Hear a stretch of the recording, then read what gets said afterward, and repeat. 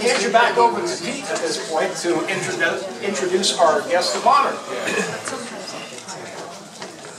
So we're pleased to have our guest speaker tonight is Gary Curtis. Gary is a geologist, and he has had a long time interest, among many other things, in meteorites. He says he's been collecting meteorites since 1971, okay? And Gary recently joined or rejoined, whichever it is, this club, so he is a club member now. Gary studied geology at Colorado. It was called Western Colorado College, now University in Gunnison. He worked for some time at the Institute of Meteoritics at the University of Arizona in Tucson, which is one of the centers in the country that particularly studies meteorites. He worked for a time for the U.S. Geological Survey. He worked on mineland reclamation and other environmental things. He worked on mineral exploration and permitting of mines and other things. So a variety of things in geology, and it sounds like meteorites are his special passion and love. And he is going to be talking about Colorado meteorites specifically, but I suspect meteorites in general too. So, yes. Gary, thank you for coming. Thank you very much. I'll get out of the way. Well, I'm honored to be invited, and like the introduction said, I was down at Arizona State University in the mid-70s, and back then we were still using slide rules, so things have changed an awful lot since then. Also, I'm having trouble with my voice tonight, so hopefully you can hear me in the back, and if you can't, just yell out and tell me to speak up. So I brought a bunch of meteorites, and I'll talk about meteorites in general and about Colorado meteorites, but the fun to me is passing them around and hefting them and feeling them, and also maybe getting some of your stories. So I have got a PowerPoint too, and so it's almost too much. Numbers, let me see if I can, and when they were discovered. I do have a map of Colorado meteorites here, and this is kind of tough to see right now, but you can come up and take a look at it later. This is an up-to-date map of the locations of meteorites that have been found in Colorado. There are 90 approved meteorites right now, so most all of them were found by farmers or people with metal detectors and people out hunting arrowheads, that sort of thing. And 6 were actually observed to fall. So this is a map of Colorado meteorites, and then there's a list on the wall here of those meteorites. So it tells you what their name is. A meteorite, when it's found, once it is approved, it's named after the nearest geographical location, whether it's a city or a mountain or something like that. So usually they're named after cities or town. There we go. Okay. Turn these slides off.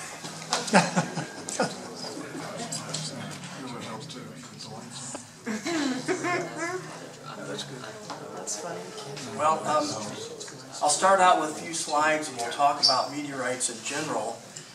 And this is about Colorado meteorites, and I am in a group called the COMETS, the Colorado METeorite Society, and there's about at least three others of us here that are in that group here. Ann Black was mentioned earlier. She's here, and she's also a meteorite dealer. So she's got a website called Impactica, and if you go into Impactica, you can actually buy meteorites from Ann. So it's the Colorado METeorite Society, and their website is peak2peak.com if you want to go on it. There's all kinds of great information.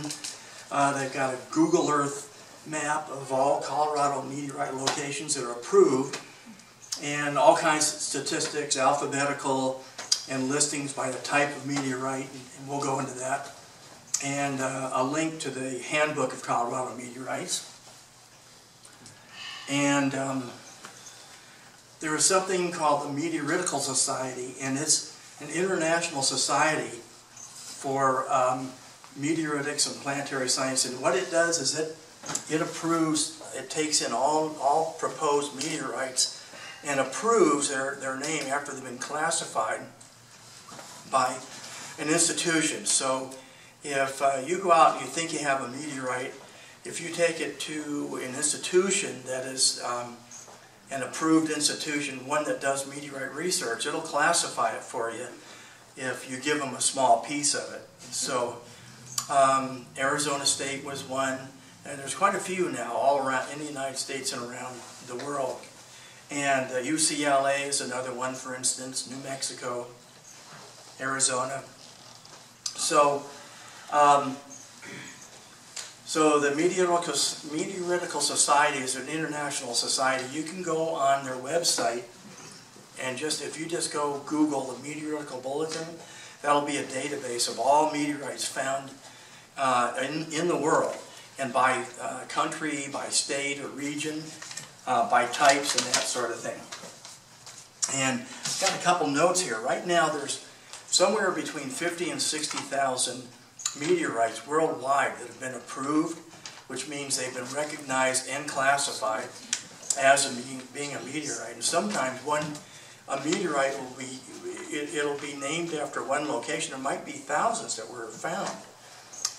Like for instance, a shower down in Holbrook dropped thousands of small meteorites, but that's counted as one meteorite on this website.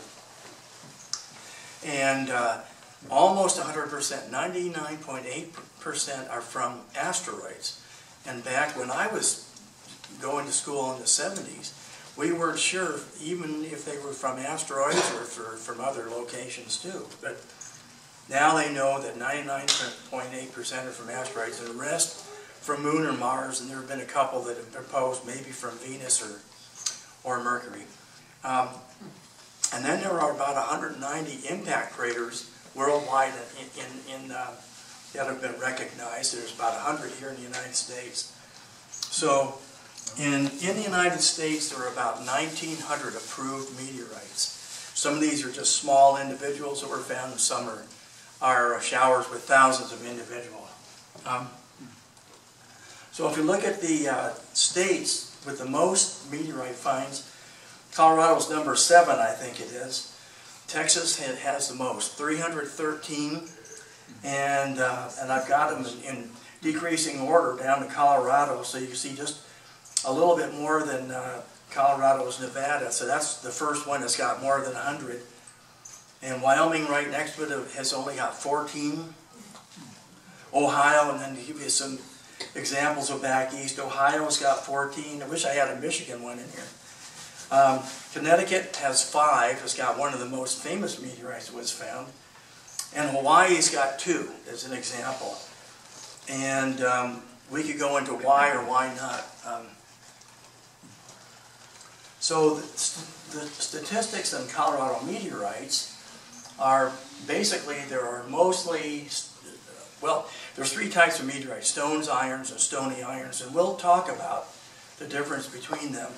But the irons, as you can imagine, are the ones that you generally see on display in museums, big, heavy irons. Stones look kind of like an igneous rock, and most meteorites that have been found in Colorado have been stones. So most of them were found, not seen to fall. And there have only been 2 stony irons. I don't have any samples or pictures of those. And they're a combination of iron and stony. And I've got a slice here that we can take a look at.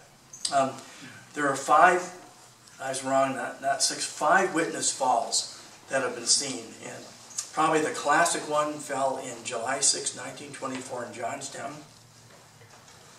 And in '67, one penetrated a roof of I think a warehouse in downtown Denver.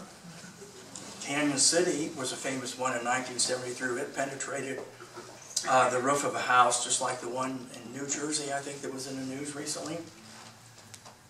In Albert, I got a small piece of what's left of Albert. That was seen to fall in '98, captured on video cameras. And Berthoud also, and that fell in 2004. The largest found in Colorado is the Guffey, and it was found by prospectors down in Guffey in 1907. And Guffey's kind of south and west of Cripple Creek a little ways. And there's a prospect field with lots of prospect pits and small mines in this area. And this thing was found by these prospectors there. So this, the pictures here show the top and the side view. And you can see the side view, it looks like it's split. And it was maybe oriented and came in kind of flat. So there's got to be another piece of it out there somewhere. It's just a matter of being lucky enough to find it. And actually, we can let's see if I can go back. One more. And irons are generally, they're pretty simple. They're generally 92% iron and 7% nickel. And some of them have got a little more iron and some less. And but that's kind of the average. And the Guffey, I can't remember the exact composition, but I've got a few irons here that fall in that range. So that's what the main type of iron, or one of the three types there, irons. And the largest one is 60 tons. It was found in Namibia, and it was on a farmer's ranch. And I forget how he found it, but he kind of dug around it. And it's so big that it's never been moved, so they just kind of put some seating areas around it and dug it out, and people just can go out and view it. So that's a famous one called Hoba. And stones are the most common type of meteorite that are found. They're very easily confused, and it's even when I started collecting meteorites, it was difficult for me to identify it at first until I was told how to do it, and it became pretty simple. They're also pretty simple chemically. They're mostly iron magnesium silicates, and they've got little flecks of nickel iron in them.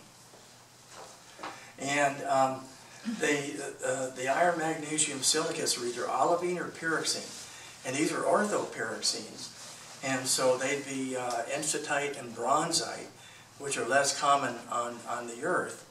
And you get a little bit of feldspar and then nickel iron. You can have maybe 5 to 10 to 15 or 20% nickel iron. And this is the Little Spring Creek, and we've got a cast and a slice of it here. It was found in 1937 by this fellow holding it here when he was a young cowboy out riding on the range. He came across it and held on to it until, what was it, Ann, 2010 or 2007. fairly recently. It says it on maybe on that. Yeah, it's on here. Yeah. This guy held on to it, and he got in touch with one of the COMETS, and they went out and looked at it and identified it. So it was about 3,000 grams, and it's 454 grams in a pound, so about 6 pounds. And Jack Williams is the name of the guy. So it was classified and recognized as one of the most recent meteorites in Colorado. And that's a cast of the meteorite, that isn't the real meteorite. Yeah. So. This right here is a cast, and you can come up and take a look at it. And it's weighted to be about the same weight as the one that was found, so you can kind of get an idea of the density. We got some more Colorado stones here. And stones have got little tiny spherical things about a millimeter size, or like millimeter sized marbles, are called chondrules. And most stony meteorites are called chondrites because of the chondrules. And this is a picture of a slice, a polished slice with chondrules in it, and on the right it's a weathered surface showing the roundness of the chondrule. And if you find a stone that's got this in it, then chances are that's one way of telling whether it's a stony meteorite or not. And so that's one characteristic.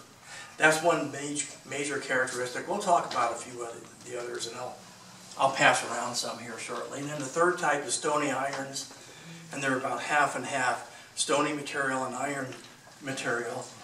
And these are two huge ones. This guy is holding a huge slice that was cut on a big wire saw, and those are olivine crystals, light shining through the olivine crystals, and then the gray is the iron, the nickel iron. The same composition as an iron meteorite, about 92% iron, 7% nickel. Here is somebody on the right holding a stony iron that was found in the field, and it shows how it's kind of rusty on the outside, and until it's cut and polished, you don't know what you have. And once again, here is a nickel iron and the olivine on the left-hand side of a sliced piece. And then we'll talk, let's go into a couple of interesting finds in Colorado. Then we'll pass some around and look at them. 1924, July 6, 1924, fireball came from the east across over Johnstown and blew up over Johnstown and shot out pieces, continued all the way west to Meade, which is across I-70 or I-25. Excuse me. And this is a piece that was found. This may be a large piece. It embedded itself in the steps of the Elwell Cemetery Church, and there was a funeral going on at the time, and this thing blew up. And some of the people thought it was a sign from heaven about this guy that they were burying. So there was a great article in the Johnstown Breeze from back then about this. And another picture of the pieces there. Since it was July 6th, it was a holiday. People were out playing baseball, and people playing baseball saw it blow up. And I actually spent some time out there looking for it. And never found any, and the reason is that I spent a long time in the 80s going around talking to people, talking to farmers, walking fields.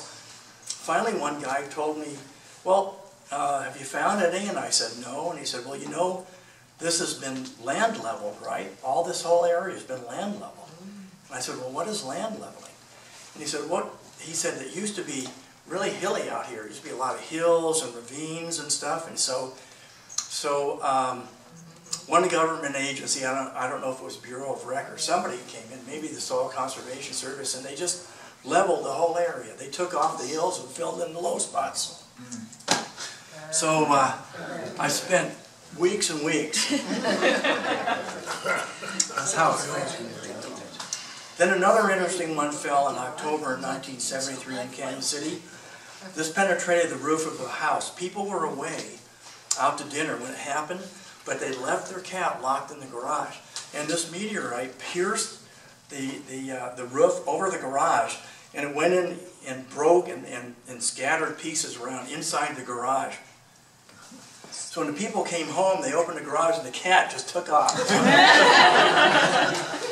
And so here's two scientists from the Denver Museum of Natural History back then, looking at the hole in the roof. Science right there in the garage, looking up at the hole. Then more recently, in '98, a meteorite came from the west. It came over Colorado Springs, was caught on cameras, and it blew up and landed, and it shot pieces down around Elbert, just north of the town of Elbert. And it was 681 grams, so not quite 2 pounds. And this is the picture of it. And another meteorite collector and I bought it from it was a boy who found it.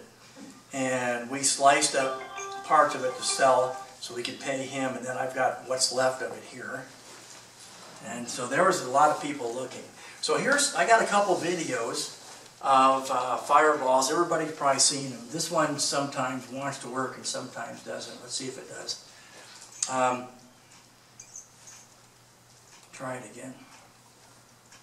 I don't think it's going to work, so we'll go to the next one. Okay, this one fell in 1992, and it's called the Peekskill, because it landed near Peekskill, New York. It was October 9th, and we'll watch the video. Let's watch the video first.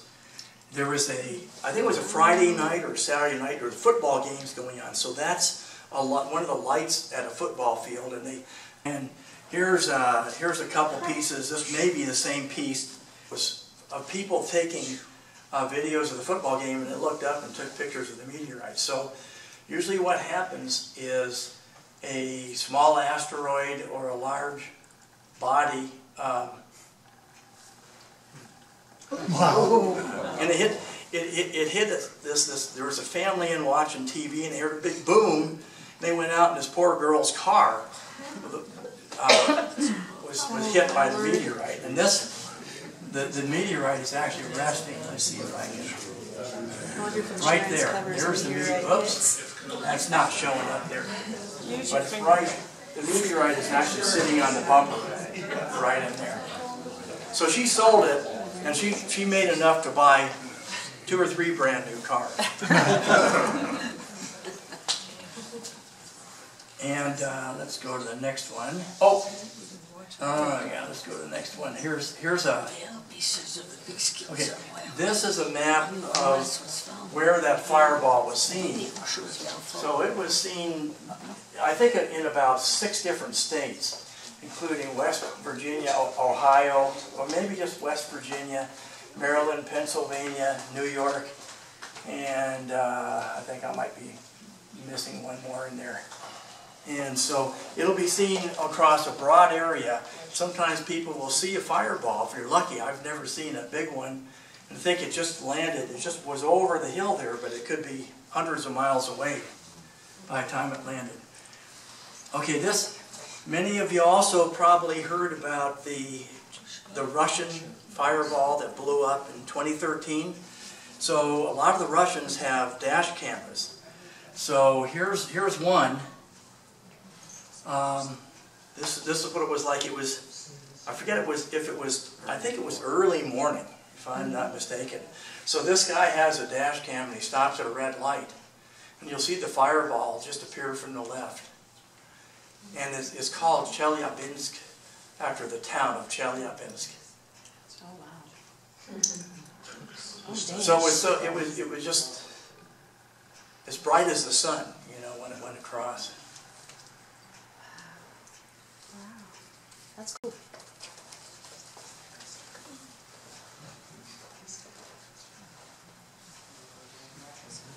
Okay, the next one. This is the same thing. Okay, this is the one that I don't have the sound for. I have the sound turned up on here, so you might hear a little pop and a little boom. But if you can go online on YouTube and watch this, just type in Chelyabinsk meteorite. And this is about 2 minutes, and what you'll see is you'll see the trail, the fireball, the asteroid has already gone by, and it's left a trail of debris because it's just melting and losing debris all the way across the sky. And after a minute or two is when finally the sound catches up to it. So see if you can hear it. We'll see. So it's already gone across. Somebody grabbed their camera. They're standing in their apartment, and they're taking pictures of the dust trail.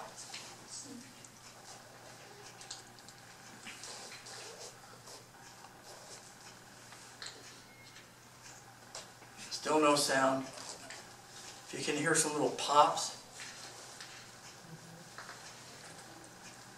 those are tiny little sound catching up. That's it. But if you've got good speakers, it almost knocks you off your chair. So car alarms go off, dogs start running around, people pull over and get out, and they're looking up, they're wondering what happened. It's got to be very startling. I'd love to experience it sometime. Or have one penetrate my roof. I'd go for that too. So yeah, there's a guy. Does it get me out? You'll see people get out, they'll start talking.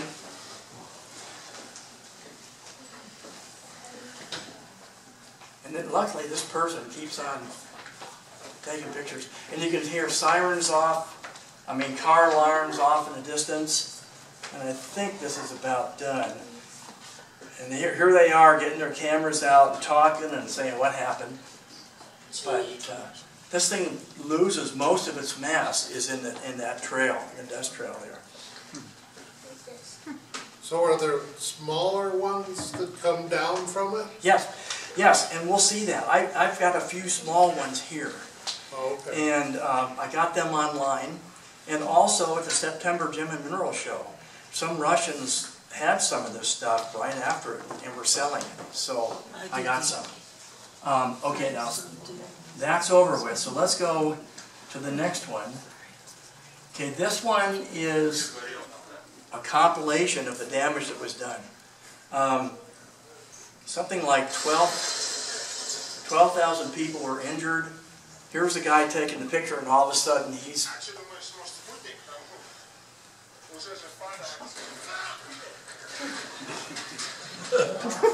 So,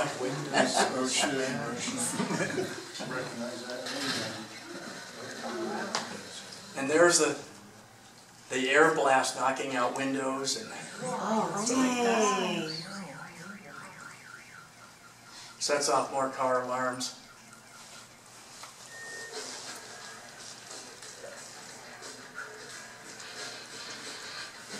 Man, imagine minding your own business and then some random thing like this happens.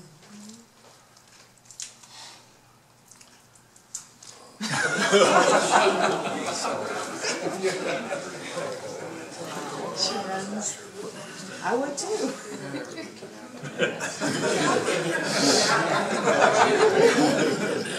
I would too, I think. Dang. Is that all? How many people died? No. No one. No one died?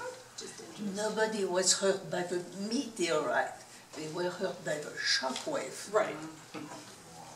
There's one coming up, and it's in a classroom setting, and one of the guys looks like a young Leonard Nimoy, so see if you think, if you agree with me.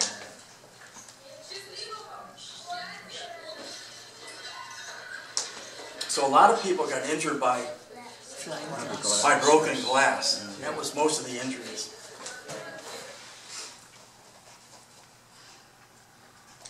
So you see the light go by, and then later on, the air blast hits. It's because it's going slower. Finally.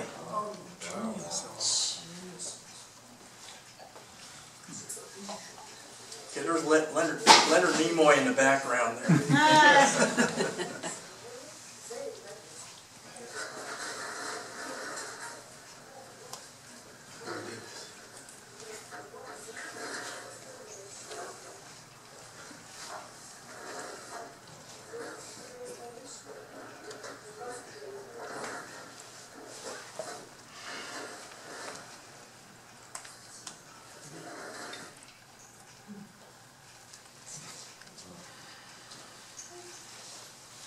So that one is on YouTube. It's fun to go turn your speakers up and listen to it.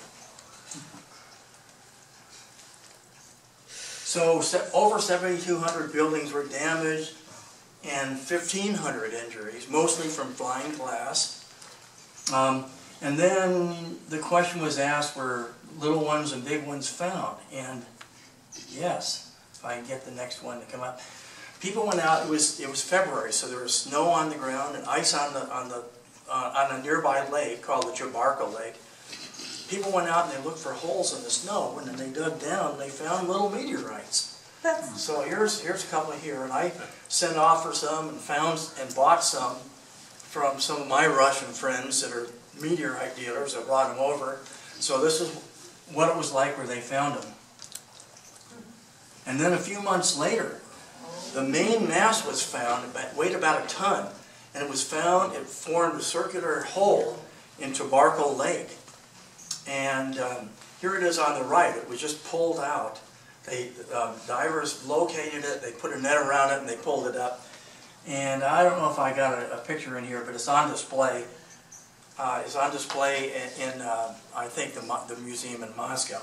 So let's look at some of these and talk about how to identify them. And I thought I'd talk a little bit about where, if you wanted to go look, how you might look and where. And so let's see what I got here. Let's see if I can do this without tripping over some of these wires. On this table is, a lot of this is, these are meteorites from Colorado.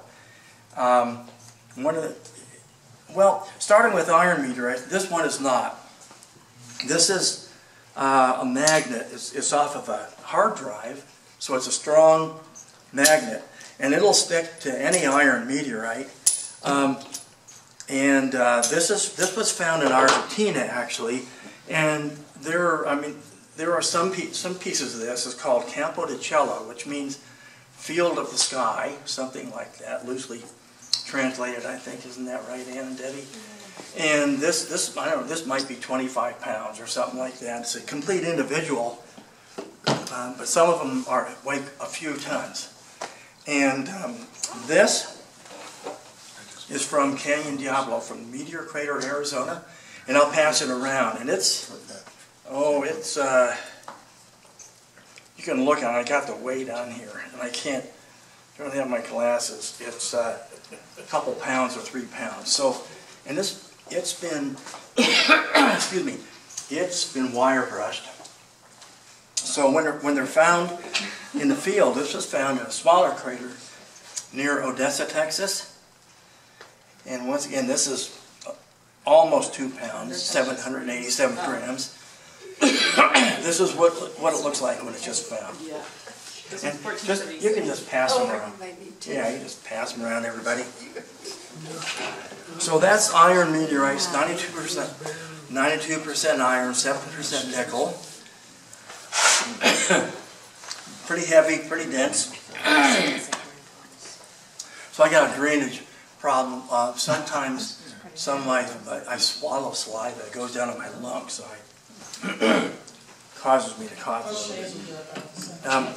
There was also in Russia, in 1947, there was a huge meteorite that blasted out of the eastern part of Russia called the Sokotialine Mountains, and maybe the Sokotialine Oblast, I can't remember the state.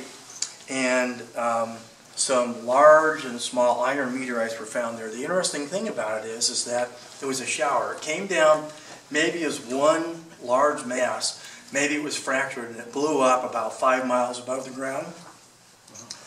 And it shot down a bunch of smaller individuals. Some of them had time. They were burning, and as they burned, the blast of hot air, it forms a fusion crust. It actually rounds off corners and sweeps away the outer skin of the meteorite, while the inside stays cold. And but it falls as a complete little individual with little what they call regmalips, which are tiny little holes. If this was a bigger piece, they'd call it a thumbprint. And this is from a complete individual that landed and was found by enterprising Russians that went out and, excuse me, about 2,000 dug up a bunch of them. They used metal detectors. I don't know how they did it. This is out in the middle of nowhere. But the other thing that happened was some of the large individuals were large enough that they hit and they formed an impact crater and they fractured. And they blew apart, and it looks like shrapnel. Here's a piece of shrapnel. Now, this has been wire brushed and oiled a little bit. It would have been a little bit browner when it was found, but I'll pass that around too. That's also from part of the Sokotialine meteorite shower, but that is what they call a shrapnel piece. So when this came out, those sold for less. We bought them from all of these from the Russians, and these sold for a lot less than the complete individuals. Now these also go for more. The price has gone up on all these things. Okay, I've got some, and I won't pass these around, but you can come up at any time afterwards and look. We've got a few irons from Colorado, not many. These two are from what is called the Bear Creek iron, and if you saw the meteorite display either last, what was it, February or September, at the show, this is a slice of the Bear Creek iron. It was found in, I think, 1880 or something. I can't remember the exact date. And it was found by Morrison and another guy. And if I get my glasses, I could actually read the date on there. Can I help? 1866, is that what it says? One of them is right. 1966. Oh, okay. No, Well, no, they, that's not right, that's a should misprint. be- It's 1860, that, the other piece has the correct date, that was the label that Yeah, was it's with it mislabeled. when we bought it. That's it. Yeah, it's one of the first that was found, yeah, 1866.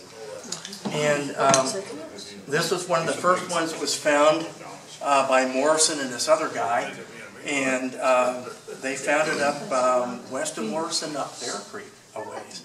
So a few other people and I have talked about trying to find it, but it was very kind of, the location is not exact, so who knows exactly where it is. Oh, I'll pass this around. This is also, well, I'll save this. This is another piece of Sacodialine. It's an example of an oriented meteorite, so we'll talk about that a little bit. I'll talk about it right now. Might as well. This is, I'm going to keep it in the bag, but I'll take it out to show you. And the reason I have some of these bagged is that sometimes the oil and the sweat from our hands, if it gets too much, it helps them rust a little bit. So this is oriented, and it's oriented with the big end down. And if you look at it close, you'll see what looks like radiating regoliths or radiating flow lines away from this edge down.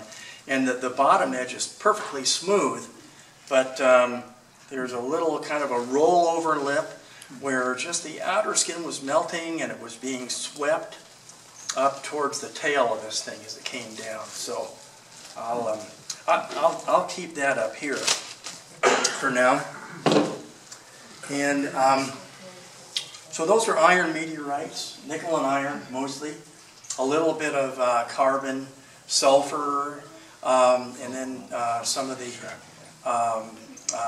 minor elements, very minor, like iridium and other metals like that. Iridium's a big one because there's quite a bit of iridium in meteorites, especially iron meteorites, that has been found in clay layers.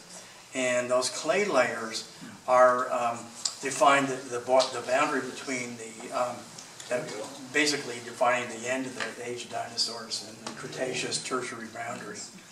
Now they call it KP, the Paleogene boundary. Then you have the stony meteorites, and these are the ones that really stumped me. The first time I found about stony meteorites was in 1971. And I was a student up at Gunnison, and I walked into a rock store, and there was a bin, and it said meteorites. And I thought, wow! And so I picked up one, and it kind of looked like this right here. But it was more, it looked kind of like a magnetite, which is what it was. But I wasn't sure. And I was a geology student, and I bought a junior or senior, and I thought, well, I should know what this is. But I wasn't sure, so I bought a small one. And at the time, I was making $1 an hour washing dishes at the Oasis Bar and Cafe. So it was only about 2 or 3 hours a night. So I didn't have a lot of money to spend. So I bought one. I took it to the campus. Nobody there knew for sure if it was a meteorite. So I finally found the American Meteorite Laboratory in Glen Huss, who was the son-in-law of the most famous meteorite collector called Harvey Neininger, that at the time lived here in Denver. And they helped me identify it and said, no, it's just a piece of probably magnetite. And but that got me looking for meteorites, and he taught me about stone meteorites. So stone meteorites, I'll pass this one around. This weighs about 1 pound maybe, and this is from the Western Sahara. A lot of meteorites are found out right there, right now. It's a little denser than say a piece of granite or an igneous rock. And it also should be magnetic. Where's my magnet? Here it is. Try this on it. Keep that away from your phone, though. So the magnet does stick to it a little bit, and I'll pass the magnet around. Some of stony meteorites have got more iron and nickel in them. There's little flecks of iron and nickel in them. And this one right here, actually, Little Spring Creek is a slice from a stony. And if I just hold it up, hold it on the edges there, and can you see when I move it back and forth, can you see all the metal that's reflecting in there? So there's quite a bit of iron and nickel in there, and that's what attracts the magnet. If you find something like this one here, and you think it's a meteorite, you're not sure, just put it on a polishing wheel, or even use a file, a real fine file, and file it, and see if there's only any flecks of nickel and iron in there, or if it's attracted to a magnet. And sometimes magnetite will be attracted to a magnet, but if you file it, it won't look like that slice that I just showed you on the inside. Here's another one I'll pass around. This is also from the Sahara. So this hasn't been classified, which means this was picked up by a Bedouin or somebody out. A lot of these former goat herders and Bedouins and now have trained their eye, and they go out and look for meteorites, and they're great at finding them. And then they take them up to a trading center like Air Food, and there's a bunch of other little towns. They're a trading center, and then guys like Ann or Debbie or myself, and I have never gone over there, will go, and they'll buy them from these guys, and then they'll come to the States and they'll sell them. And so this one I got at either Tucson or the September show here in Denver. It's a stone. It's got a little bit of fusion crust. So when these things, when they're a fireball shooting across the sky, the outer skin, just about 1 millimeter thick or less, is burning at any one time, but it's constantly being swept away as it shoots through the air. And so the inside still stays cold. And people have gone out and seen a meteorite land on a frozen lake, and it didn't break the ice, or land in a hayfield and didn't burn the hay, and actually touched it. Sometimes if it's been a few minutes or a couple minutes since before they get to it, they found frost on it if it's in the winter. So this is a stony meteorite, and it's a breccia. Scientists have now discovered that many meteorites, maybe most of them, actually are brecciated from impacts that occurred millions or billions of years ago on the asteroids and the early planetesimals that formed the solar system. This is a breccia. It's got the iron and nickel. It's got little veins and little blebs of nickel and iron in it. So I'll pass that around. I cut it. It's never been classified. I have no idea. It would probably be called an H meteorite, which means high total iron and high amount of free iron and nickel in it. Here's another one I'll pass around. This is another meteorite found in the Sahara Desert. They call these NWAs, which is short for Northwest Africa. And any time that a new meteorite that is brought in by or sold by the Moroccans, and they will sometimes tell you, well, it's near such and such a mountain range, the Atlas mountain range or whatever. They might even have a town. Usually it's just out in the middle of nowhere. So when these come in and they're classified, one is sent to, say, UCLA, and a researcher there, the main one is Alan Rubin. If he classifies it and says, yeah, it's a meteorite and it's a stone meteorite, and stones are either called H's or L's, which basically stands for high or low iron and nickel and total iron. Then he'll assign it an NWA number. So the very first one that wasn't from a geographic area or a town was NWA1. And now they're up to like NWA 14,000, 16? 15,000. 15. So there's a lot of them that have been found. Some small, some huge. This is probably more than a pound. This is what it looks like when they find it. Pass that around.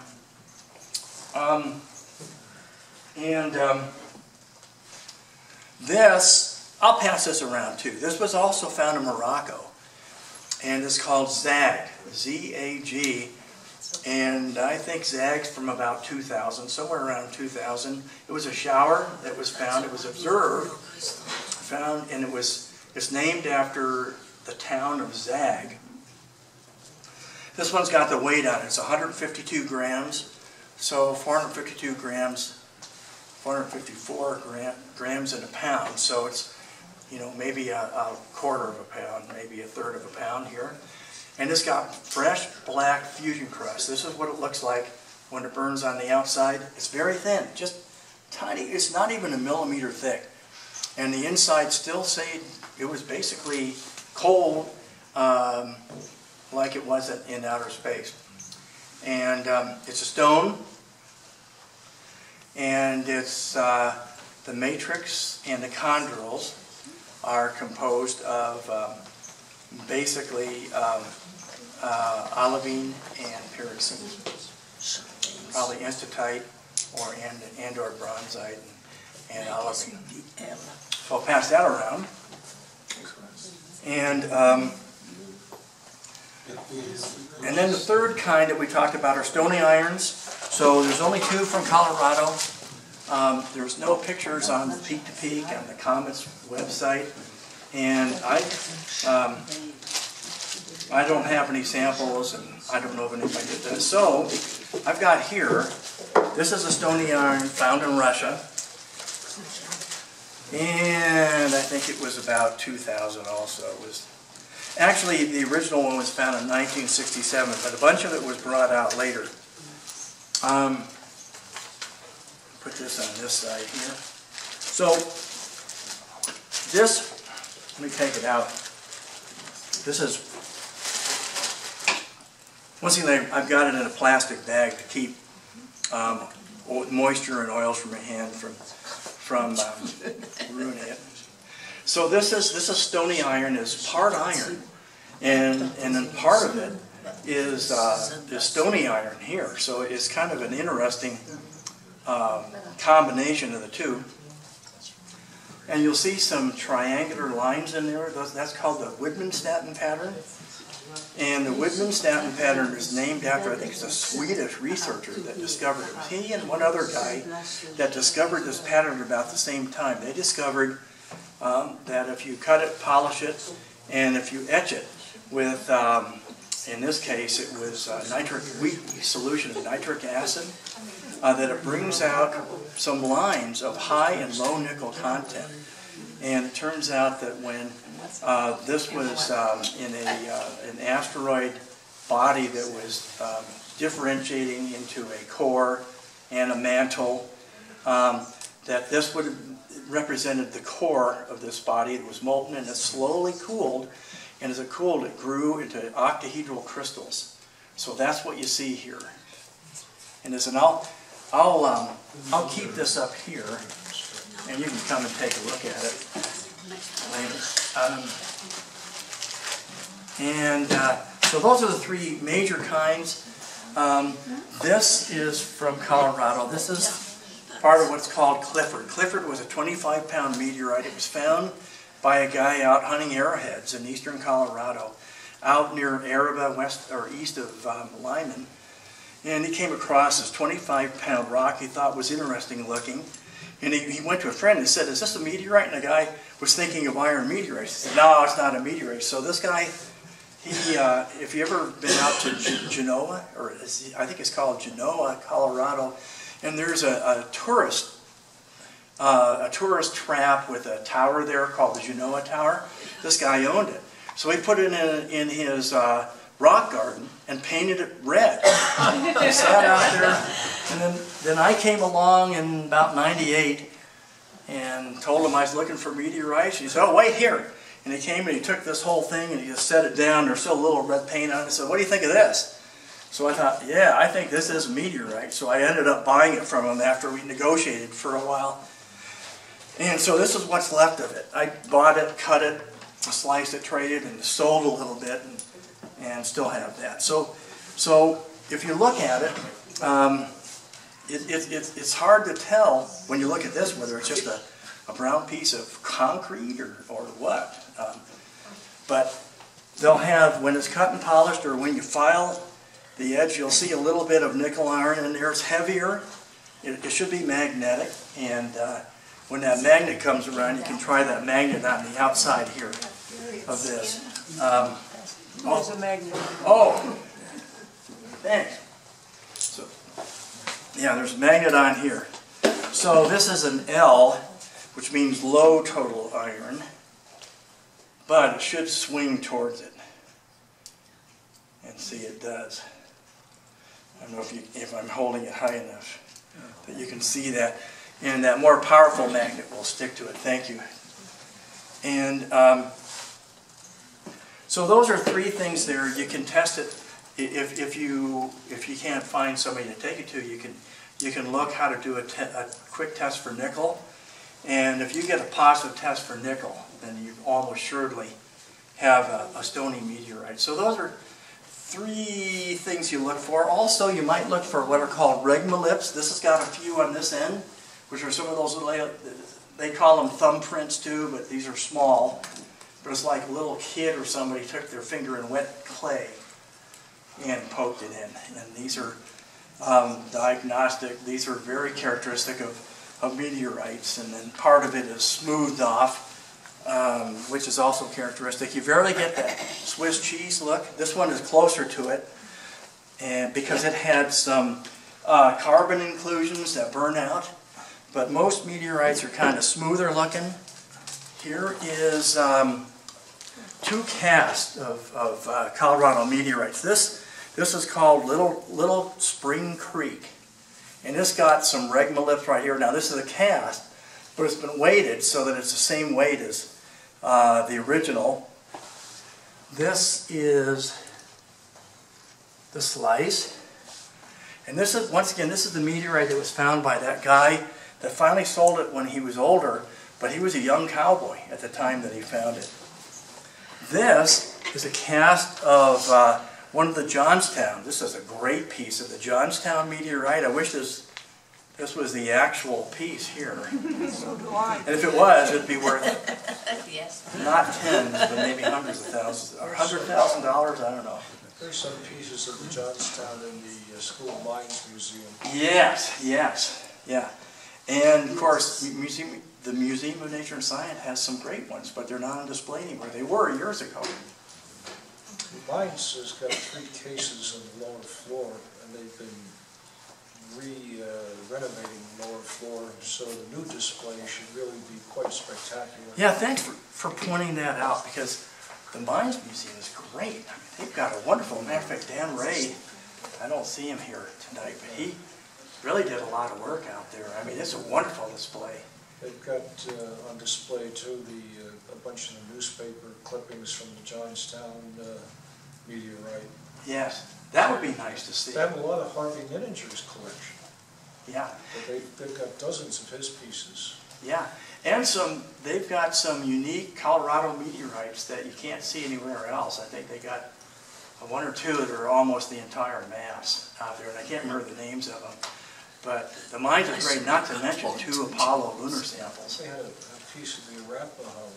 Yeah, Arapaho. Which was 19 kilograms or something. I'm Yeah. surprised you didn't mention it as one of the bigger Colorado. Yes, and that's on here, and you can come up here and see that. Arapaho is right, Out in Cheyenne County. so yeah, so it's out here somewhere. Once again, I don't have, here's Araba, here's that Clifford, where Clifford was found. Little Spring Creek should be down. Here's Little Spring Creek. We talked about Canyon City. And here's Bear Creek. Here's Denver. You can come and take a look. Some of the early ones were found by prospectors. So Bear Creek was one. And one that I showed already is right, I'm not finding it now, but I'm looking for the,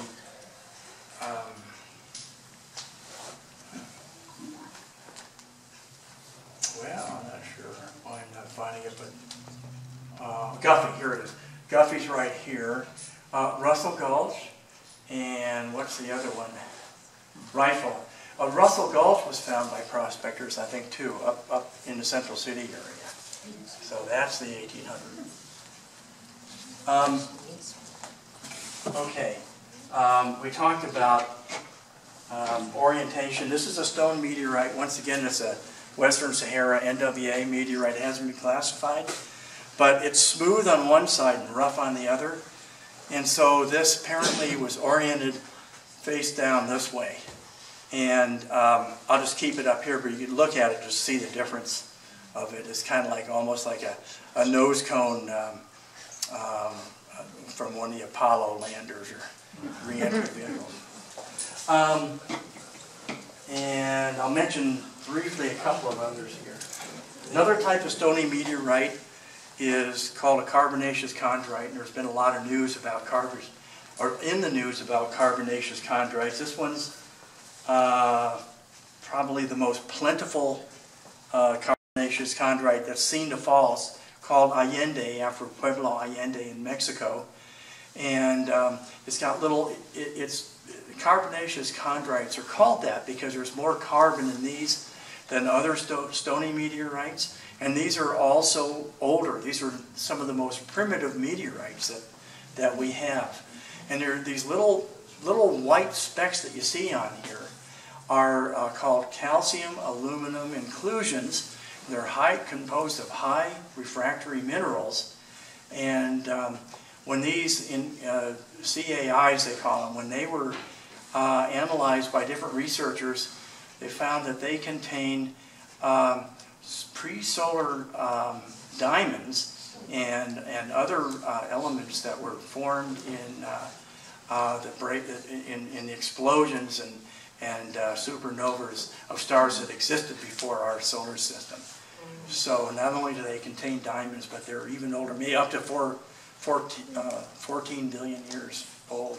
So that's Allende, and let's see. And I've got a sample of a lunar meteorite. Here's a lunar meteorite. This one is from near the. It's a match with the. Let's see, the Apollo. Trying to remember, Apollo 16 site. I think it was the Apollo 16 landing site. And this is a Martian meteorite. It's called NWA 4734. This one also has an NWA number, and this is a piece of Mars. And we can talk about how they've decided they're from those two areas. So, are there some questions right now, or should I go on, or how much time have I got? I think it'd probably be a good time to take some questions and have people come and look at them. Okay. Yes? I was wondering, are they discovering any other elements or minerals in these that are not found on our planet? Minerals that are not Earth terrestrial minerals? There have been a few that have been found. One of them is called lawrencite, which is an iron chloride. And that's a bad one because there's iron chloride in iron meteorites, and what happens is when they're exposed to moisture here on Earth, it combines with H2O and it forms hydrochloric acid, HCl. And so many irons that you get, if they've been especially been found in a wet area, start to rust right away. I've got some that are doing that, even some stony irons with that in it. There's a few others, but most of the minerals, especially the ones that are common to meteorites, are common here on Earth. At least the pyroxenes, there are pyroxenes in meteorites and here on Earth. The only difference is that the pyroxenes in meteorites are orthorhombic pyroxenes, so enstatite and bronzite as opposed, hypersthene and bronzite as opposed to enstatite, which is more common here on Earth. And then the other one is olivine, which is found here on Earth as well as in meteorites. So, but there are a number of others, and I might have had a list of those somewhere, but I didn't include in this, and I can't remember any of the others. Yeah? So, I'm not really sure why, but apparently the algorithms of the internet have decided that I really want to know that scientists say you shouldn't wave your magnet near your meteorite because it erases the scientific record of whatever. So what's the deal with that? Well, yeah, I just learned about that fairly recently myself, because I checked yes. with scientific people. They tell me if it is a very old, very weathered, like what you're most likely It's already to destroyed find, anyway. it's too late anyway. Right. There is nothing left, Right. so never mind. Yeah, I So figured it's y'all would good know. only for very, very recent. And what they scientists do, they put aside 2, 3 very good pieces, nice crust. Those go aside, they are very well taken care of, wrapped into foil, very carefully. The rest, have at it. Right. Yeah, so, you know, if you No, got a... as long as science is taken care of. Yeah, and if there's a new meteorite that falls, then you don't want to put a magnet up to it until, you know, researchers have a piece of it. Yeah. How do they tell if it's from Mars? What's the difference Yeah. between Earth and Mars? Yeah. Well, that's a good question. One is the age, and another is isotopes. And one of the things they do is use oxygen isotopes and isotope ratios and compare those to terrestrial rocks. And they match up more with oxygen isotopes that have been measured by landers on Mars. But the key one is that, well, especially with the moon, but with Mars, they've taken what they suspected was a Martian meteorite, found little vesicles, little holes in them, and found a way to sample the gas, and it's on a 1-to-1 ratio with the gas that's measured on Mars. And so the age and a number of other things too, isotopes, show that they're from Mars. So, and I've got a slide about that, but it's probably more than we can go into right now. And the moon, the same thing. They've compared the what we found to be lunar meteorites with lunar rocks that came back. There were a few hundred pounds that came back on, 6 or 7 Apollo missions. So they compare with those, like that one there, Apollo's, with it matches 1-to-1 with the Apollo 16 landing site. So that's, in a nutshell, kind of how they tell. Yeah. I was just, you might want to reiterate what's important about chondrules, because you don't find those on Earth rocks. I'm glad you brought that up. Yeah, that's another thing. Chondrules are made of olivine and pyroxene, but there's nothing like it on the Earth. And today, as far as I know, scientists don't know how they form. They don't know the mechanism that formed them. They know that they formed back in the solar nebula 4.6 billion years ago, and they can tell they were flash melted. Sometimes they're rimmed with metal, sometimes they're not. Sometimes they're a complete crystal of olivine or a complete crystal of pyroxene. Sometimes they're an accumulation of them. But that's the neat thing about stony meteorites, is they've almost all got chondrules in them. Some don't. Most all of them do. And there's nothing like the terrestrial rock. Yeah. Well, I'm wondering about buying online. There's a lot of phony stuff coming out of Northwest Africa. Oh, a lot of phony stuff? Oh, no kidding.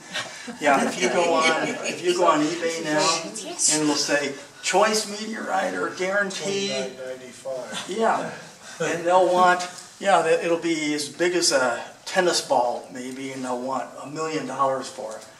And this piece of slag or basalt or who knows what, something like that.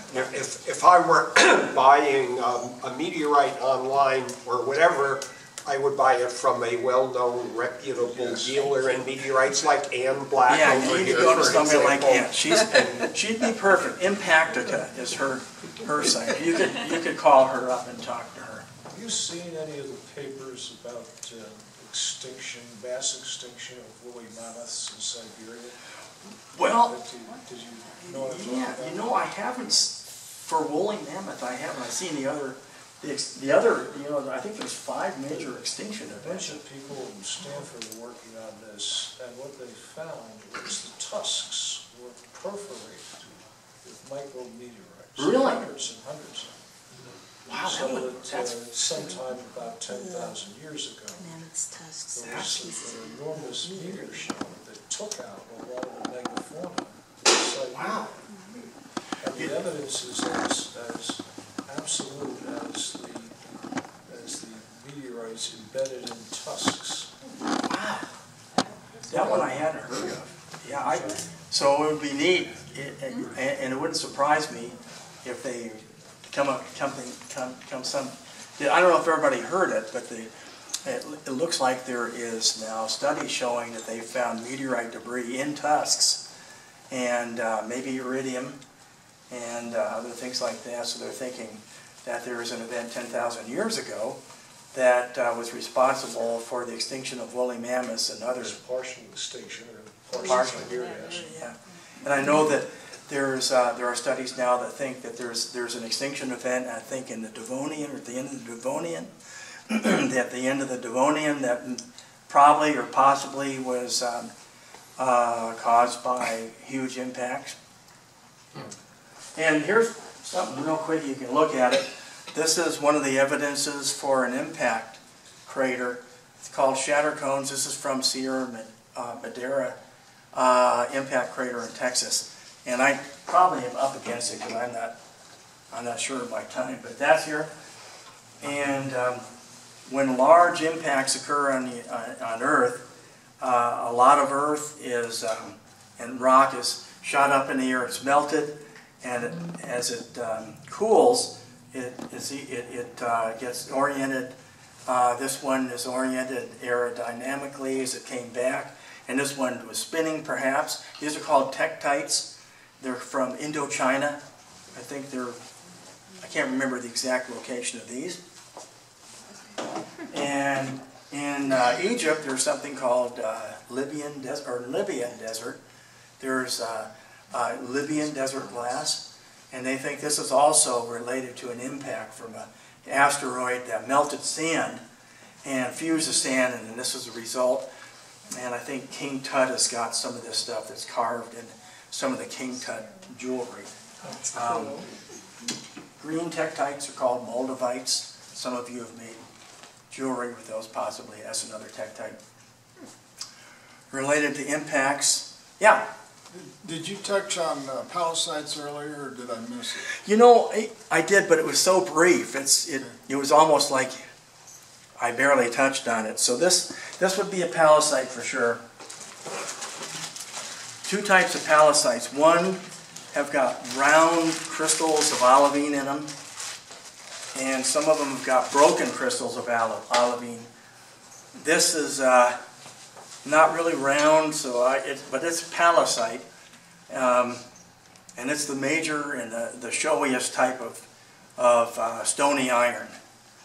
And this is unusual because it's actually, if the lower half, if I had only the lower half, somebody would say, well, this is an iron meteorite, and it could be misclassified. But this is actually a combination of an iron meteorite in the bottom and a pallasite on the top. So it's olivine, and there may be some pyroxene crystals. That's what those crystals are in here. And I didn't bring it, but I've got another slice at home of one that's a lot smaller, but it's translucent, and you can see the crystals of olivine. There's a couple famous ones for that. And I didn't talk a lot about them, and I don't have a lot to say, except that they apparently resemble an area maybe close to the core of an asteroid and the mantle of an asteroid. But now, my recent reading seems to indicate that they're thinking now that a lot of these were broken up, and that you may have had a stony meteorite or a stony portion of an asteroid that struck an iron core of an asteroid and caused this, basically a breccia. So there's still, I don't know if there are any definite conclusions on what caused palladites, and they're fascinating, and the classic explanation is they are a core mantle boundary type of thing, a liquid iron nickel core and a mantle composed of olivine and some pyroxenes. Here's a piece of Johnstown we talked about earlier. This was brought in by one of the COMETS. Nice piece. It's mostly all hypersthene, which is the orthopyroxene that you find in some meteorites. And there's also an enstatite meteorite that's just is classified as an enstatite meteorite. But this is hypersthene. This is the one that fell in 1924 during the funeral and during the ball games and the 4th of July celebrations in Johnstown. And then in Berthoud, in 2004, another unique meteorite called a eucrite, which represents the crust of an asteroid, and they actually know where this came from, which asteroid it came from, as well as a Johnstown. And both of these came from an asteroid called Vesta. You may have heard of that. And Vesta may be the only intact asteroid that's got a core and a mantle still. And so those two pieces are from Vesta, and I don't know if I've got any others. But they know where they come from. Now, iron meteorites are classified. There's about 15 or 16 different classifications. They used to classify them by the size, the width, and the size of the Widmanstatten patterns. They still use that, but now it's a chemical classification. And so they go by the amounts of minor elements, like iridium and gallium and some of the others, and platinum. And but they also think now that many of these originate from a huge event that occurred just a couple hundred million years after the origin of the solar system. As a matter of fact, I've read that they say that the gas planets like Jupiter and Saturn and Uranus were closer to the sun at one time, about where the Earth is now. And they had the gas planet migration, which means they moved out to where they are now. I couldn't tell you why, but they're saying that's what happened. And there's so many things they're learning from meteorites, and as well as their studies of using telescopes and some of the research rocket ships that are going up and satellites. That it's just amazing what they have learned. Back in the mid-70s, they thought maybe meteorites came from asteroids. They weren't sure. There were 2 or 3 or 4 major theories on how the solar system formed, and now they've pretty much got it down. So this tells you a lot, and yeah, I'm going on and on. So okay, well, I think we should thank Gary and then come up and.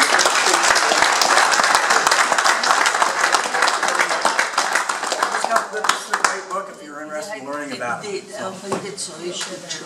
Gary, I just had one question. Oh, yes. You had mentioned COMETS, Colorado METeorite Society? Yeah, Colorado METeorite Society. Okay, are they currently meeting and are they accepting new members? Well, yeah, we are. We welcome new members. We haven't been active. COVID kind of shut us down. Excuse me, and we have not got going up again, but I've been talking to Ann about doing that, Debbie, so yeah, go to the website is peak2peak.com. Okay. I want to thank you all for coming tonight. I guess I apologize for the technical difficulties we had earlier today.